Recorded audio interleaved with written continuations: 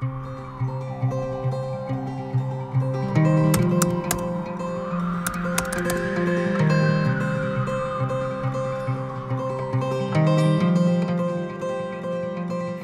is a story that began with a bag that has made 3 trips across the Atlantic, and by the time this film is completed, will have made its final journey.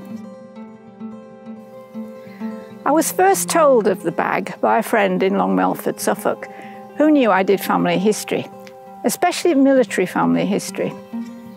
He introduced me to his friend John Cashmore, who collects militaria, particularly the United States Army Air Force, the USAAF, in East Anglia during the Second World War, when Britain and their allies, which included the USA, were at war with Germany.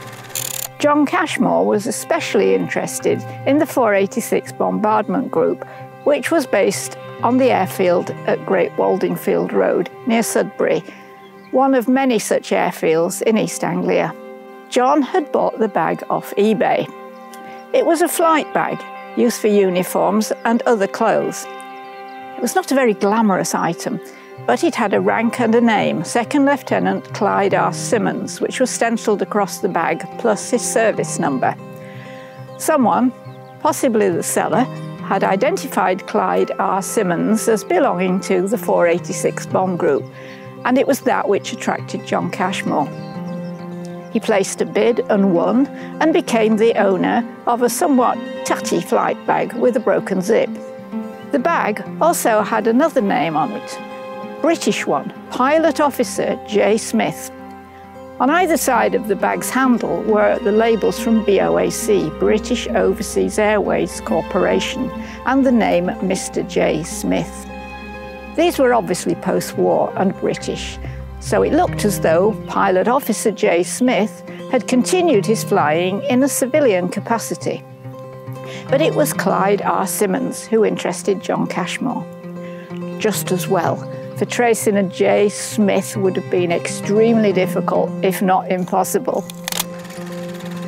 Following some research, it was discovered that Clyde R. Simmons had been a pilot flying B-17s, flying fortresses, bombers, and he had been killed in a crash on the 26th of April 1945. The plane that had collided with Clyde's plane was another B-17, which was also based in Sudbury, and it had the nickname Miss B. Haven.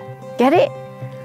So, to find out exactly what happened, I had to obtain the original air accident reports compiled by the USAAF, which were typed and handwritten with lots of forms and diagrams and drawings, maps, statements by eyewitnesses, etc.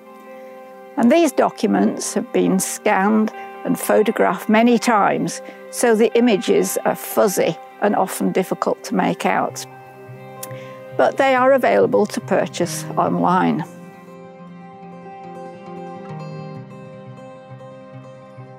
Well, like all service personnel, Clyde Simmons would have had a service record, which would have detailed where he went, when he went, various personal details, promotions, awards, and so on.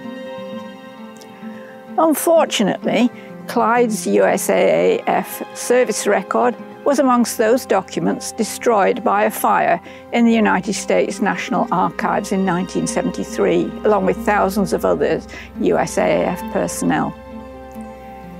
However, other documents from other sources can help recreate a record of service, but there will inevitably be gaps. It's like doing a jigsaw that has pieces missing and no picture to refer to. So to begin with, Clyde had a life before he joined the USAAF. I found Clyde on the family history website Ancestry, which showed he had lived in Joplin, Missouri, and he'd attended high school there. As a teenager, he'd had his photo taken.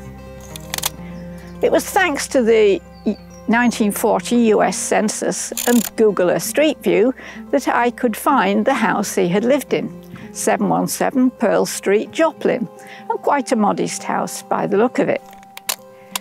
Well, Joplin's old newspapers online gave results of local school examinations and tests, and Clyde seemed to do pretty well, with his name frequently appearing amongst the prize winners' lists. He was obviously a bright boy. He had enlisted in the US Army Air Force in October 1940. And from various documents, I learned that the R of Clyde's middle name stood for Ray. I also learned that he had a brother, Claude Brian Simmons, named after his father. So such similar names and even similar looking middle initial has created huge confusion over the years, not only for me, but also on official documents, where, as I mentioned, fuzzy information made the R for Ray look like B-E-H-K. As I mentioned, there was a Simmons family tree on Ancestry, and it was via this I was able to contact Andrew Simmons, Clyde's nephew. And it was he who sent me photographs of his uncle. First, as a cadet, then a formal portrait after he'd trained as a pilot and become an officer. Well, there are dozens of websites devoted to the USAAF and its role in Britain and Europe during World War II. I found these particularly to be useful. Other websites focus on places, bomb groups, aircraft, and so on.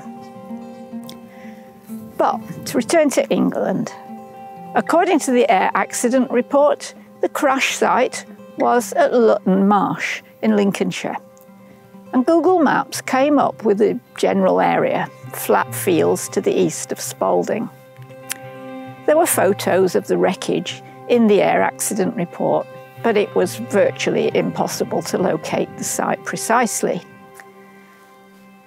I looked at Google Earth map of the area of Lutton Marsh. And there had been a little marker in the Google Earth maps then that indicated Worth Farms. So I found Worth Farms' website and emailed the managing director, asking if he knew anything about the crash. He didn't, but he said he'd ask around the older people in the area, which he did. And within an hour, I had an email contact of a farm worker, Martin Puttrill, who knew someone who had witnessed the crash as a boy and knew the exact field. Well, Martin proved to be invaluable, and we'll come back to him later. Well, the Imperial War Museum at Duxford, near Cambridge, has two B-17s, Flying Fortresses. So off I went to see them. One of them was called the Sally B, and I had a look inside her. This, of course, was really, really useful, as it enabled me to imagine where Clyde would have sat and where his fellow crew members would have been. But back to Clyde. Like all would-be aircrew, Clyde had undergone flying training, probably in California, which offered little preparation for the foggy, cloudy, rainy, snowy conditions in Europe. Eventually, Clyde and his flight bag were sent to England in May 1943 to join the 351st Bombardment Group based at Polebrook near Oundle in Northamptonshire. He would have worn these badges on his uniform. Clyde flew 28 bombing missions from here, most with the rank of flight officer, but the last two as a second lieutenant, as stated on the bag. So Clyde and his bag then returned to the USA, where he became an instructor at the Air Force Base in Rapid City, South Dakota. By Christmas 1944, Clyde and his brother Claude were both home on furlough. Well, how do I know that? Well, a local newspaper mentioned that in a short news item on the 1st of January 1945, Clyde was referred to as First Lieutenant, a promotion, which was perhaps when he got rid of his bag. He returned to England a week or two later, in early January 1945. This time he was assigned to the 486 Bombardment Group, so he would have had to sew on new badges. So Clyde came to the airfield known as Station 174 RAF Sudbury, which was, like many similar airfields, a little America, with a large hospital at Acton Place and recreational and leisure facilities in Great Waldingfield and many other amenities. He would undoubtedly have spent some time in Sudbury itself, and perhaps he might have even met your grandparents. This large house in East Street became the American Red Cross Service Club during the war, and Clyde flew his first mission on the 28th of March 1945 with, of course, a new crew. He flew 2 more missions. Then, on the 26th of April, there was a change of crew. Clyde, normally a pilot, was assigned to be aircraft commander on B-17 448687, which meant he was not actually flying the plane during this training flight of formation flying. With him was pilot of the aircraft, Donald Williamson, and a co-pilot observer, James Olson. The rest of the crew comprised a bombardier, Robert Bradley, radio operator gunner, Robert West, and navigator was Vincent Coletti. The engineer gunner was John Hill, and tail gunner Edward Geron. Unfortunately, I do not have photos of these men, nor Donald Williamson, the pilot. But like others preparing to take off for the formation practice flight, their B-17 was parked and waiting on Sudbury Airfield. On hard standing number 21, right here where I am just standing, just off the perimeter track, not far from the Waldingfield-Lavenham Road. And it was ready to take its place in the take-off lineup and head north towards Lincolnshire. At the same time, on hard standing number 6, which is off Tentree Road, Great Waldingfield, was a B-17 called Miss B. Haven with the pilot William Dobbins. Dobbins and his crew had been together several weeks. Indeed, most of them had known each other in the US before they had come to England in early 1945, as this photo shows. Not all of these men were on Miss B. Haven on the 26th of April. Those that were, William Dobbins the pilot, Gerard Weiler the radio operator and gunner, James Gearhart the co-pilot, Thomas Hartman, who was the engineer and gunner, and finally Harold Bergen, who was the navigator. How do I know who was who on the group photo?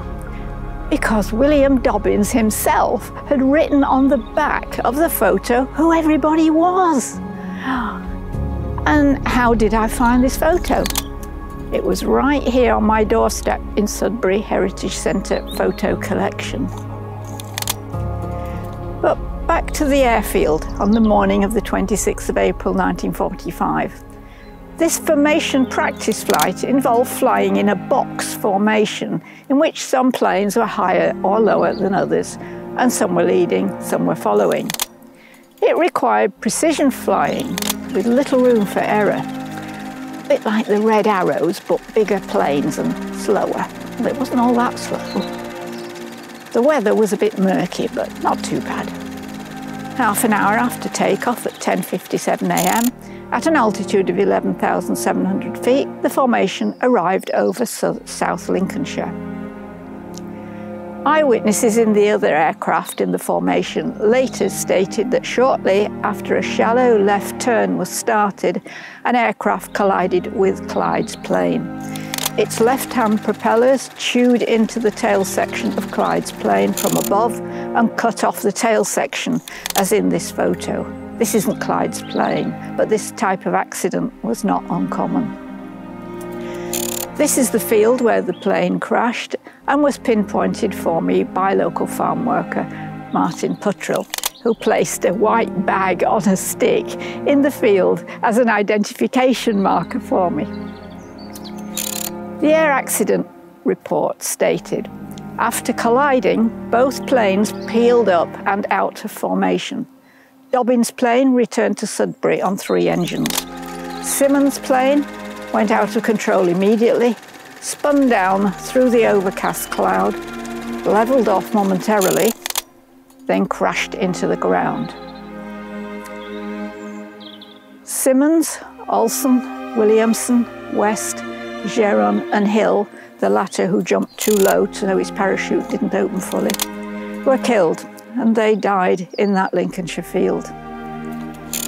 Bradley and Coletti survived and were able to make statements for the air accident report.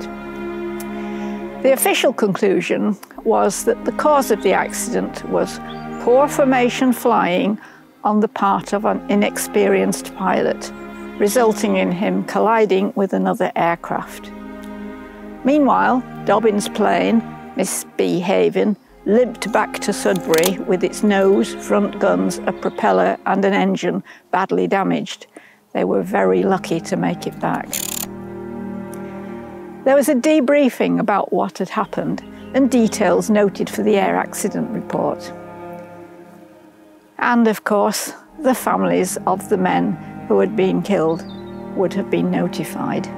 On the 9th of May 1945, the Joplin Globe, Clyde's local newspaper back home, ran a column headed, "Lieutenant Clyde Simmons killed in England." The newspaper stated the medals awarded to Clyde. Many of you will have been into the Heritage Centre at the back of the Town Hall in Jail Lane in Sudbury. There is considerable coverage of the Americans in Sudbury during the war, including a Roll of Honour with the names in columns of the 207 men who died while flying from Sudbury. The names are in alphabetical order, which, curiously, but in a rather touching coincidences, the names of the 3 pilots on board B-17, Clyde Simmons, James Olsen and Donald Williamson, are across 3 columns, with Clyde between the other 2. The names of those killed in Clyde's aircraft are included in the electronic Roll of Honour at the American Air Museum at Duxford. And this is just one example of Clyde having been given the wrong middle initial, as I explained earlier. The US authorities offered families the option of the bodies of their sons to be repatriated to their hometowns in the USA, or to be buried in a military cemetery near to where they had died. Only Clyde Simmons and Edward Geron's families asked that their men be buried in the Cambridge American Cemetery at Madingley. As you've seen, this project turned out to be a biography of Clyde Simmons, the owner of the bag. It does inevitably, unavoidably have gaps, but it illustrates the experiences of just one American airman who came to Britain during the Second World War to fight against fascism and German aggression. He was not famous or high-ranking or took part in iconic raids. He, like thousands of others, came to Britain, and more specifically to Sudbury, albeit for a short time, but never returned to his home country through misfortune and bad luck. This is very much Clyde's story, but stories such as this can be attributed to thousands of young Americans who came to Britain during those bleak days of war. Some, like Clyde, never returned home. Others survived, yet returned for reunions and visits for decades after the war ended. What happened to Clyde Simmons is the reason we erect and revere memorials, such as the one near St. Gregory's Church in Sudbury. It is a reminder of the sacrifices that a previous generation made so that we could enjoy our lives in peace and in freedom. And I, for one, am deeply grateful to them, and I owe them a debt of gratitude. We are here to honor not those of us who lived, but those who didn't make it through the war. Who lived or died was basically a matter of chance. When we flew into a solid carpet of flak over the target, flying straight and level until the bombs were dropped, it was inevitable that most planes and some men would be hit. Our planes were tough old birds, so that with a hole in the wing or in the tail structure, or with just one engine hit, we could make it home. Those hit in the fuel tanks, or with their flying controls severed, faced disaster. It was just a matter of chance who lived, who died. We who survived grieved for our lost comrades. They may not have been heroes, but they were martyrs. No one should have to die as they died. No one should have to die in their teens or early 20s, losing the flower of their lives, career, marriage, children. We who served with them and lived are pleased that they are honored in perpetuity in the town that was their second home.